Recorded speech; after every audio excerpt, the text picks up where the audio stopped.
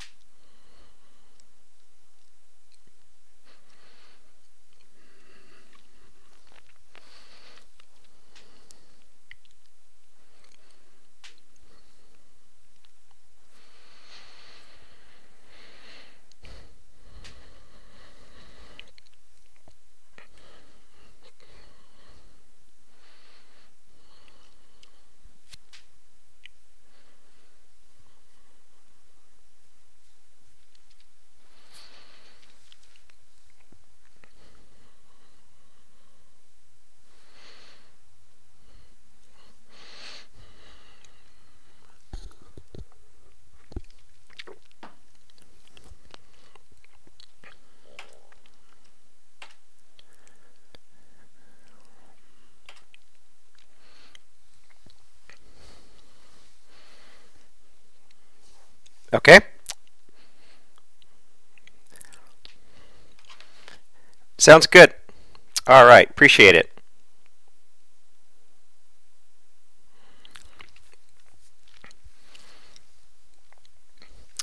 All right. Good morning, everyone. I just want to take a few minutes here, introduce myself. My name is Scott Johnson. I am a technical specialist with Autodesk. My background is in construction management. I received my degree in Washington University in St. Louis and spent several years working in a variety of different construction areas in the St. Louis area. I now live out in the East Coast, up in the Portland, Maine area, where I work with a lot of the resellers like the PPI Group, but as well as owners are interested in implementing new technology such as Navisworks or Revit or Civil 3D, any of the different applications that are out there.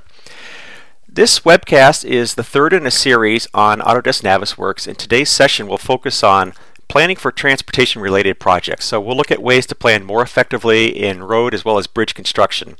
And I think you'll see that a lot of this is geared more towards bridges, just with a lot of the more complexity there and the logistics of trying to put together a bridge. This is where Navisworks really allows a lot more flexibility with being able to sequence and being able to identify any potential errors or omissions with the process of putting the bridge together.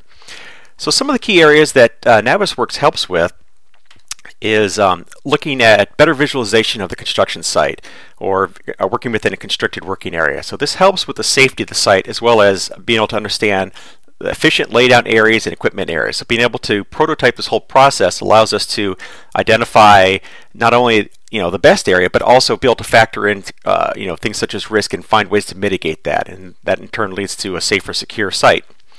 We'll also look at taking the concept of safety further, how to plan around live traffic conditions. One of the number one issues with working in a roadway is that you have an active construction site right next to possibly a highway or even interstate of sorts. So there's always a safety factor that needs to be taken into account when you're working with that. So we'll also look at some different what-if scenarios and decide how these methods can be presented to the owner to create the best process for putting this project together. We'll also look at ways to place equipment and orchestrate the site logistics more efficiently. We talked about that when you're working within tight conditions. Space is a premium, so do you have equipment stored off site and bring it on site as necessary, or is it a possibility where you try to do more of a just-in-time delivery where equipment is brought or materials are brought just as they're necessary, as they're needed? And finally, we'll look at using Navisworks model to convey a greater amount of information that will ultimately increase the level of understanding for all the stakeholders on the project. So first thing I'm going to do is change over to Navisworks here. And we're going to do a quick overview of what Navisworks is. Like I said, this is the third webcast, so if you followed along in the last two, you've probably gotten a good understanding of some of the different features. But real quickly, I want to talk a little bit about what the power of Navisworks entails within it. So the first thing is file aggregation. Navisworks can bring in over 40 different file types. And on screen you're seeing, you can see the different types of file extensions it brings in. So not only does it work with its own proprietary Navisworks format, it brings in pretty much any of the different design formats, even some of the visualization aspects like 3D Studio Max. You can see there's, we have MicroStation from some of our competing products, but also LaserScan data. And for those of you who sat on the webcast last month, we talked about how we can leverage LaserScan data. From a civil standpoint, when we're working with existing conditions, having laser scanned is very crucial. And Navisworks is able to pull that information in, then we're able to overlay the model that we're currently working on, and then we can use that for things such as clash detection or be able to work around that when we look at 4D simulation. So the file aggregation is one of the key components of Navisworks, being able to bring in all these different file formats. The other thing I talked a little bit about was clash detection. And we'll talk a little bit about this when it comes when we get farther into the demo. But really, being able to not only clash detect different types of geometry, but we can also look for soft clashes. So in addition to looking for hard interferences between maybe a concrete pier and maybe some kind of a utility of sorts, we can also look for clearances. So this not only becomes useful for constructability, but also for safety. If we know we have a certain zone that we want to try to make sure people stay outside of, we can create this, we can specify clearance, and any object that gets within that zone will trigger a clash. And like I said, that can be for anything from constructability issues. If we need to have a certain amount of space for accessing or maintenance of equipment, we can specify that, or more importantly from safety. So if we have an active construction site next to a highway, we can specify that there needs to be a buffer zone and that any workers or any equipment that gets within that triggers a clash. We can go back and reevaluate our plan on how we're going to move equipment around on site. And finally, the last thing I want to talk a little bit about is 4D simulation. And you've probably heard this word before, but really what 4D refers to is taking a 3D model and introducing the fourth element. In this case, this is time. So we're able to link out to an external schedule, database of sorts, and this could be something such as Microsoft Project or even Primavera Project Planner, P3 or P4, P5, P6, depending on which version you're currently using. And putting this together, we can now assemble the building in time as it would take place based off of based off the tasks that are currently in that schedule. And this is useful as it allows us to look for any errors or omissions or even scheduling logic errors within the schedule and go back and make those changes. And the whole point of all of this, of being able to put all this information together and look for clashes and figure out the way it goes together, is to really prototype the whole process. We want to be able to understand any conflicts, design those out, or take care of those issues ahead of time. And then when we get on site, when the steel shows up and the trucks show up and all the workers show up, everything can go together much more effectively. So with Navisworks, we're prototyping the whole process from the design all the way through the end of the construction site, ironing out all those issues, and then we're going to go out and actually build that. So what I want to do next here is talk a little bit about how this is useful for roads. So in addition to some of the information I just quickly talked about, when we're looking at road projects, some of the main issues are there's a lot of different overlays. We might have some underground utilities, we might have existing roads, there might be some new information. Especially if you're working with an application like Civil 3D where you have lots of different components in there, we can overlay all those different components and create this composite model. And then now with this model, we can use some of the navigation tools in Navisworks. That allows us to really move around the model, understand that. We can throw in some scale figures to really start to introduce a scale to this particular project. Now, what's unique about Navisworks is right now I'm showing just the person, a construction worker of sorts. Here, we'll go up and make this look a little more efficient. We'll bring in a. All right, they got a hard hat. Now they're official.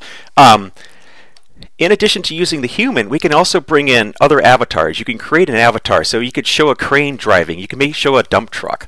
And being able to bring this kind of scale figure in and now how this interact with the model really allows you to understand, how is this equipment going to be brought to site. So just using some of the basic navigation tools, we're able to move around the site.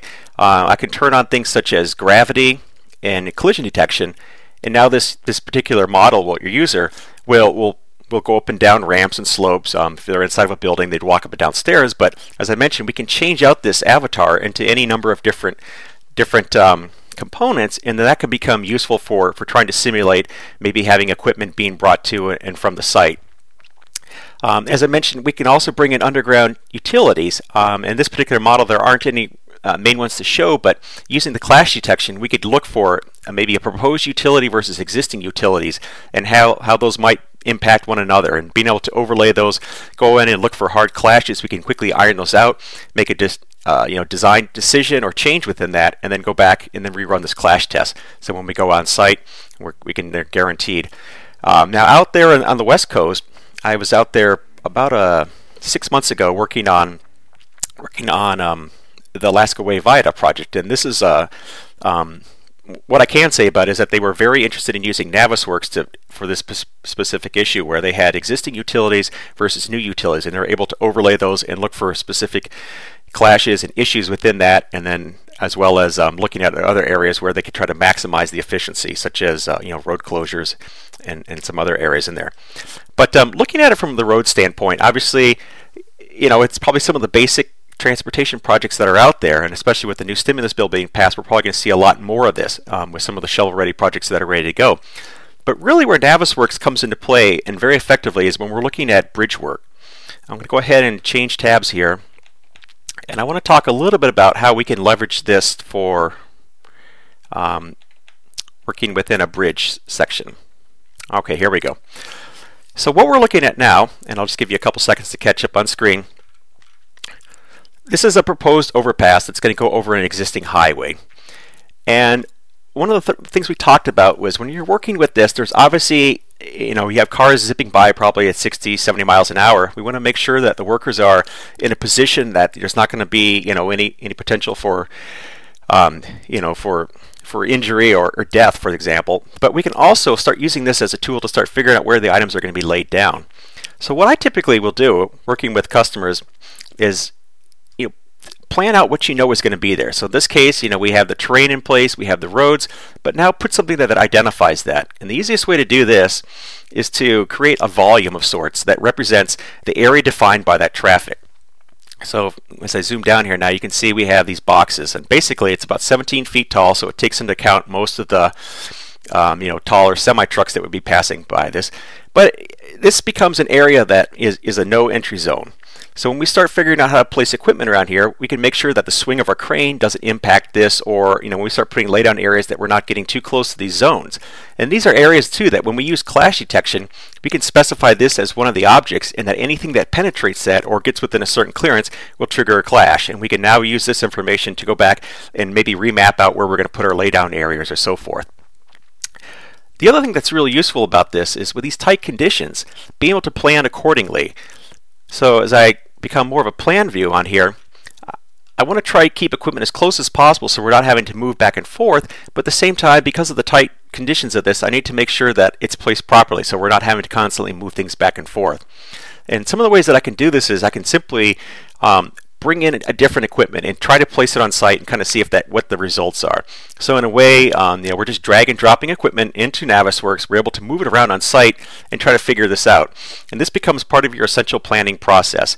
Typically, this is done by, the logistics plan is typically done on 2D, and maybe you draw it out or you have some little cardboard cutouts. This is the same concept, but the nice thing about this is that we're working in a 3D environment. So now we can see it not only in plan, but we can see it in elevation as well as maybe a perspective view as well.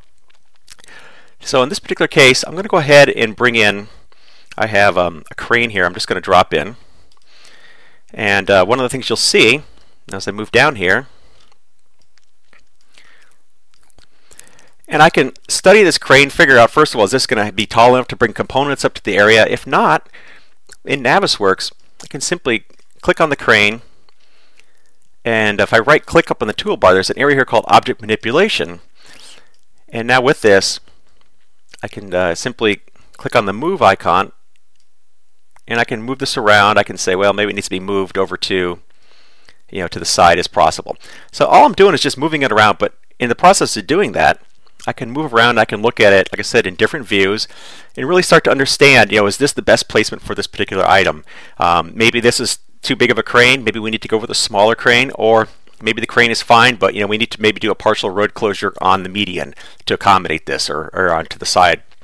And so these are the kind of decisions that you can start effectively making just by planning this out. As I mentioned, we can look at the crane possibility here, but when we start getting into adding other elements such as cement trucks, the same process. We can now, I'll move around to the other side here, and start figuring out when we're going to be casting some of these piers that we need to be able to get equipment in and out of here. So this is where Navisworks becomes very useful, and as I mentioned, being able to bring in all these different file formats. Some of these models that you're looking at were created in SketchUp, which is a free application that Google gives away. You can go out to the Google 3D catalog, or 3D warehouse, I guess they call it, and a lot of these you can download for free. And they're scale models that you can just simply drag and drop into Navisworks and move them around. And they give you the ability to now really get a true understanding of some of the different logistics within the site. And as I mentioned, you can see we still have these areas defined by the active traffic zones. So this is some of the initial planning that would typically go on for creating an overpass like this. And like I said, I typically like to bring in a couple of different components, move them around, try to figure out what's going to be the best placement for that. And maybe it's multiple components, maybe it's just one large one.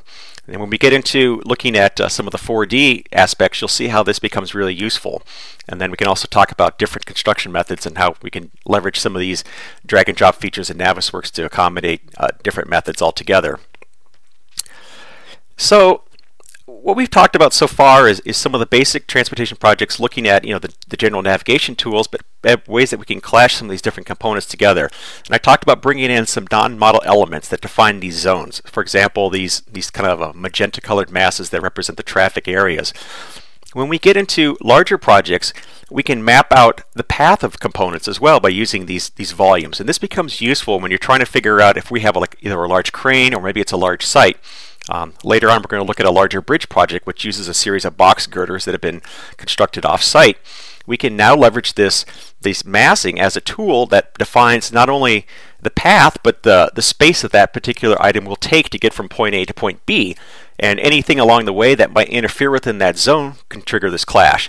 In this case, we're looking at just from from a safety standpoint, but now we can leverage this for additional uses, such as making sure that the pathway is clear. We're not going to hit overhead lights or trees. And once again, being able to laser scan some of that data makes it much easier. You can go out and shoot a couple different scans and have them geospatially referenced, drop them into the model, and now you have a virtual model that has a true as-built, but now you can overlay this with this proposed overpass that we're looking at. So one of the other things I want to talk a little bit about is going into the 4D concept. And this is, I think, very useful. It's been used in the construction industry as a means to really understand how a project is put together. In this case, we can use the same kind of information to determine how this overpass will be put together and figure out if there's going to be any technical issues that we need to try to work out ahead of time. So what I'm going to do is I'm going to go ahead and open up the Timeliner. And real quickly, I'll talk a little bit about it. So Timeliner is one of the modules inside of Navisworks Manage that allows us to link out to an external database. And first thing I should probably mention is there's actually 4 versions of Navisworks. There's the free viewer, which is called Freedom, and any user can download that and can work with both DWF files as well as published NWD files, which are one of the outputs of Navisworks.